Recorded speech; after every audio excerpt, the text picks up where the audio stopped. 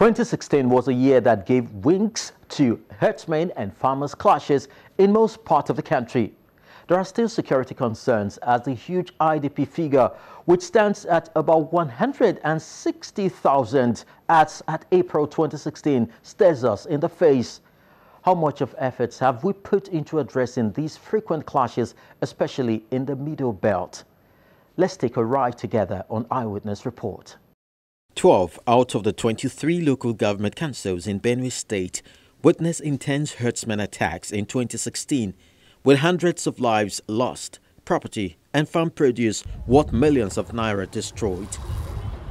According to the Displacement Tracking Matrix report released in April 2016 from the International Office on Migration, Benue State alone recorded over 106,074 IDPs from insurgency-related attacks.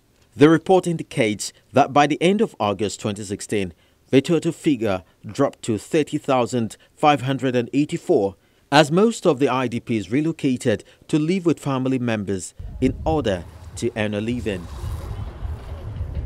In 2014, the United Nations High Commission for Refugee began the Goma Shelter Home Project for displaced victims of herdsmen attacks, and by November 2016, the UNHCR handed over 100 homes to widows and indigent IDP families.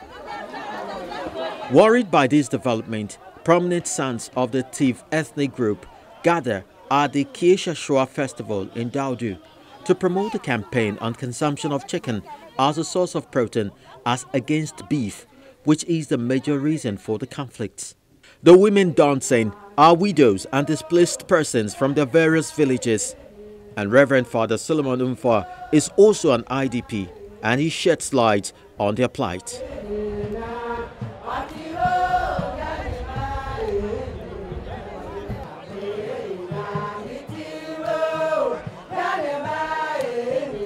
Yeah, as I say, the mothers that are singing behind me, some are displaced.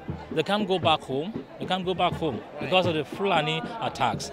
And what annoys us is the loud silence of the powers that are. The president is silent about our plight, but it goes everywhere, commissioning a team task force on cattle rustling. So when cattle are rustled, the president goes there and forms a task force. When we are killed, then he is silent.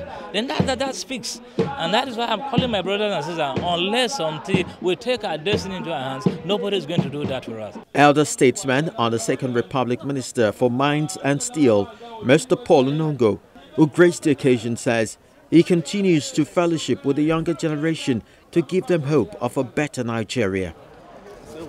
Governor Samuel Otom, who is represented by his chief press secretary, urges the people to be good ambassadors of the state, with a promise to stand by the Kieshashua Cultural Festival.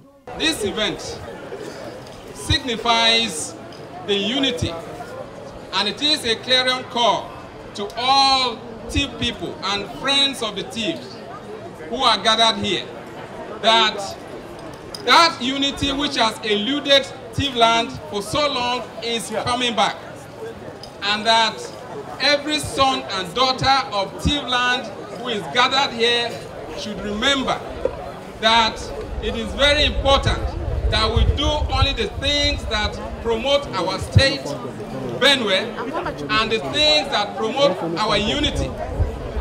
The governor asked me to say that this event should continue.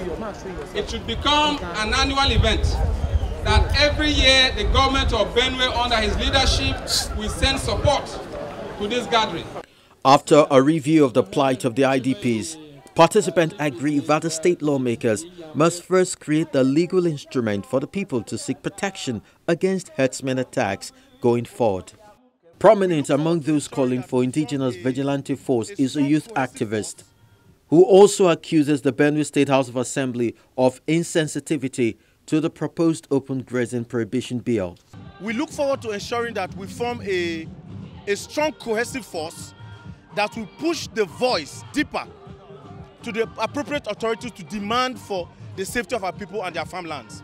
Before this kind of occasion really finds momentum, we need our legislators to give us that law that prohibits open grazing and regulates ranching and encourages the Benue community to ranch their cattle, not just Fulani. Anybody coming shouldn't just roam about and raise cattle. Once that is done, that's the only excuse that you have these people roaming in the bushes and they can attack people. Take care of that and a lot is taken care of. In March 2016, some of the victims under the umbrella of the movement against Fulani occupation presented a proposed open grazing prohibition bill to the Benue State House of Assembly. But 10 months after, the fate of the bill still hangs in the balance.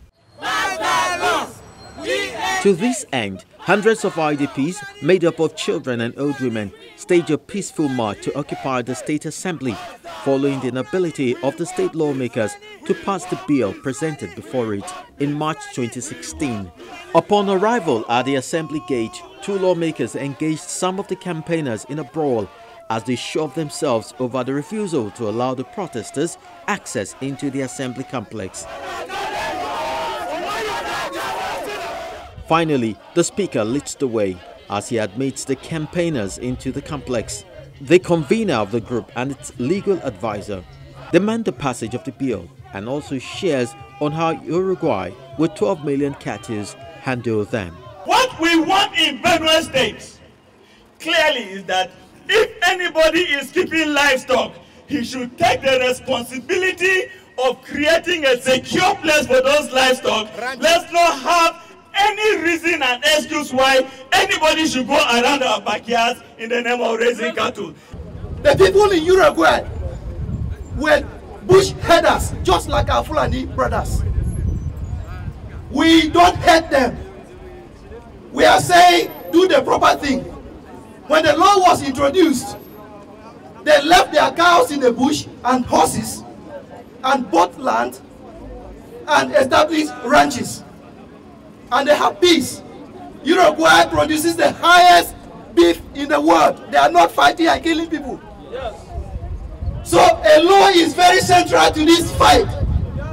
And that is why this bill must be passed. The speaker, who laments the rate of herdsmen killings in the state, pleads for more time to enable lawmakers convene a public hearing on the bill. I want to assure you that our desire is that as soon as we are done with the appropriation law, which will take us a very few weeks from now, the first thing we are going to commence on is the public hearing of this particular bill.